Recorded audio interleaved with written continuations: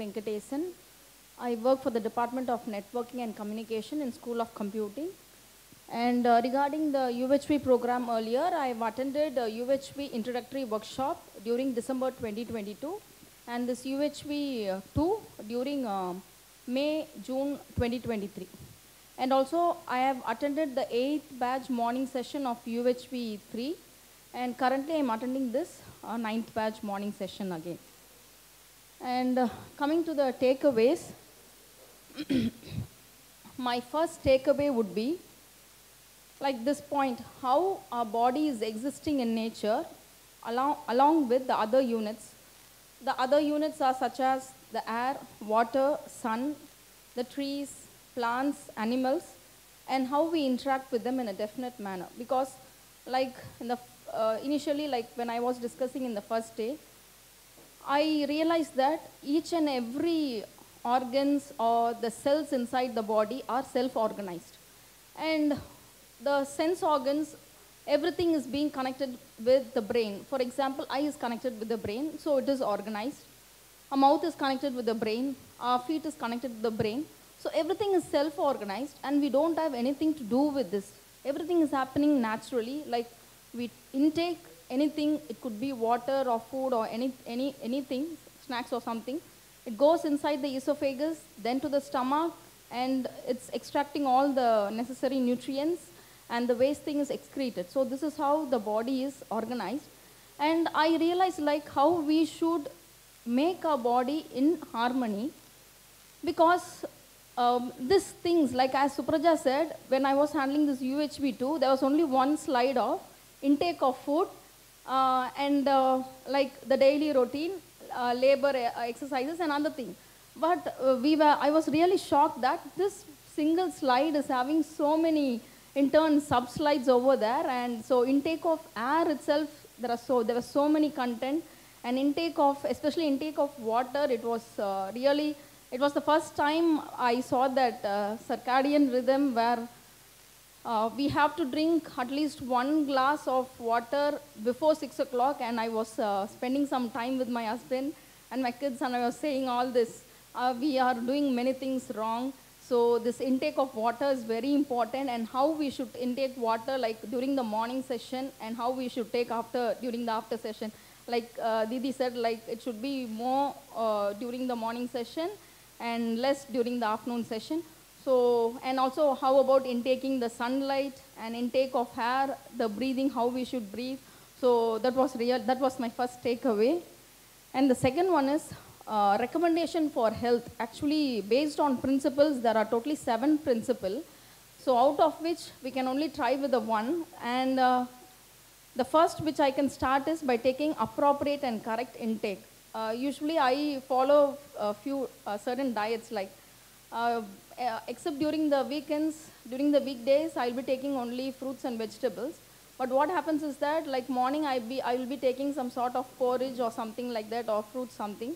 And afternoon, again, maybe some vegetables. And evening, when I go back, and after working here, and when I reach home, and after working over there, I'll feel hungry, and I started taking much content comparatively to taking morning and afternoon. So it was a reverse process, and my husband will say this is not a good thing, and now I identify the taking appropriate and correct intake, and that should be done in a proper manner during the particular meal. Like morning this should be taken, afternoon this much quantity, and evening it should be this much quantity, and before 7 p.m. So that was the thing. That is, I shall continue with my healthy routine and lifestyle in synchronization with the cycles of nature.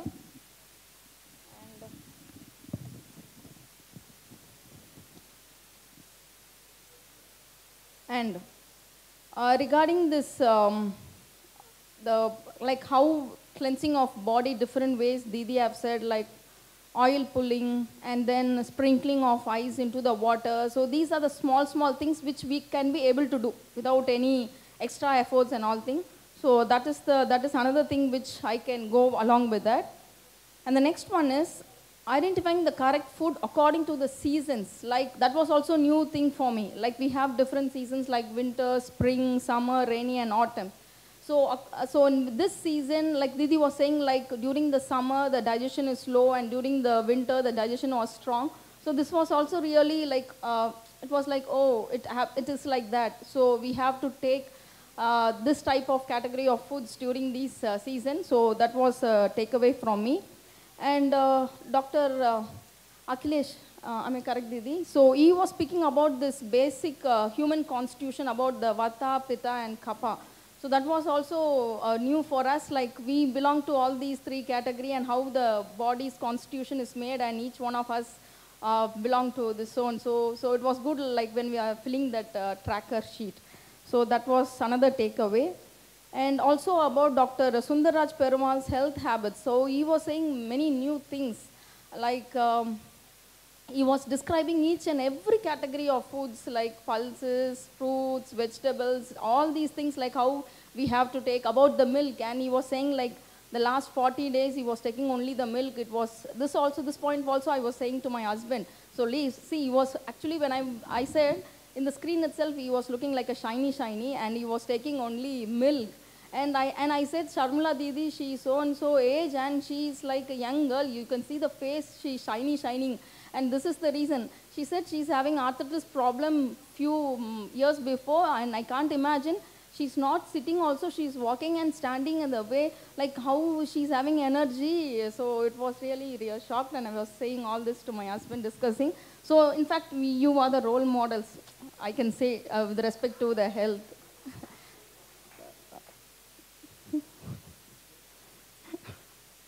Okay. And also I shall try to incorporate labor works. Before keeping maid, housekeeping, I was the one who will be sweeping, mopping, doing all those. And after started maintaining the housekeeping, like our duty is only to cook, and maybe during the weekdays we'll be doing that sweeping and mopping. Now I'm trying to do the labor works, but usually morning I would be doing the Surya Namaskar, but that's usually 10 minutes, and after that some crunches, which is around only 20 minutes. But now I'm realizing that I can do still more asanas, which will be still flexible for us, and also I can go for some evening walking, because I don't go along with my husband. Usually he wanted me to come out for walking and all that. He expects that, but I usually don't do, because I say that I have this work and that work, and neglecting all that. Even if I go for walking also, I'll be coming with the phone and say that someone would call, it be an important call, and also he gets irritated, like again, we are coming walking only to spend this is precious moment for him, because only during this time we both can talk freely without kids over there. Kids would be going to tuition or freely playing over there. And he says that, and I was just thinking about this. So we have to incorporate, I have to incorporate this also, like spending time with him during the walk time without the electronic gadgets. So that is the key takeaway. So these are the things which I thought I can implement it immediately. And yeah, so third thing is, do we need to include this in the, in the schools and colleges? I can say few incidents why we should include this. Early morning, we have our class starts by 8 o'clock. So we go freshly, so that because we'll be rushing freshly we'll have a plan that we have to finish this before the CT1 and all that. But when we enter the moment, the students will be there either in the mobile phone, or most of them would be putting the heads down and sleepy almost. And it will be, some few times it will be irritated, and the moment we make them to wake up, pay attention to the content, it is really very bad, because 8 o'clock we enter, by 9:45 we have to finish the thing. And the reason is, I ask for why you early morning we are coming fresh and you are feeling very sleepy, ma'am, late night we slept. Many reasons they say. And see, look at the timing they are saying. I said whether you'll sleep by 12 or 1, but the timing they said, it was very shocked. This incident happened in the lab. I was a co-faculty in the lab. We were for 8 o'clock lab, we were by 7:55. And when I was entering, I can see only one student over there. None of them was there, and sir, let me finish. None of them was there, and slowly by 8:30, by 8:45 they are coming, and one of the guy came and I said, what is the time you're coming by 9 o'clock? He said, ma'am, I'm coming from Abode. Abode is nearby only, Abode Valley. I think it's 10 minutes, right? So it's there. I said, like, coming from Abode, you could have got by 6 o'clock. He said, ma'am, I slept by 6 o'clock. I was really shocked. They are sleeping by 6 o'clock and 5 o'clock, and how they are getting up like this. The early morning classes is also like that. So late night sleeping, very, very late night sleeping, and they come to the class and they are literally sleeping or in the mobile phone. And also during the break time, I can see that they go to the canteen, they come with this, chips, okay, the Lay's packet, and with all the other bad food items. And whenever we go in between, we can see this shawarma in the hand rolled up, or chapati or something, and all the dust in the air is inside that only. They think that it is very stylish for them. They are sitting around somewhere else, or they are walking around, but all the dust is coming inside that. And this is the way they are, the style has been changed. They think that this is the lifestyle now. And I don't know whether they have analyzed, they have felt or what. Madam. College days la kalavum katru marakanumla. Solunga. College days la kathukama indha days la kathukiradhu. Sir, but school days la kathukama ipo it has become very worse. Marandruvaanga ma'am, avanga age varumbodhu vitruvaanga. It has become very worse, so we Thank you so much. Implement it. Thanks for sharing lot of things.